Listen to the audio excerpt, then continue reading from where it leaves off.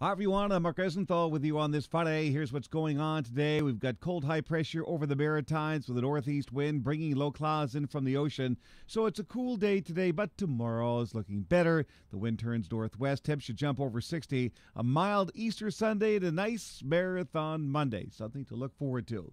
Forecast for Boston goes like this. Lots of clouds. Cool today. Temperatures mostly in the 40s. Cloudy, cool overnight, 35 to 42. Here's your 5-day forecast. Starting with tomorrow, variable clouds and sun, maybe a sprinkle, 56 to 63. And for Easter Sunday, it's partly sunny, 64. And on Marathon Monday, partly sunny in the mid-60s. It might turn cooler at the coast during the afternoon. Tuesday, partly cloudy, 65 to 70. Next Wednesday, a lot of clouds, maybe a shower, upper 40s, low 50s. But there are no major storms in sight.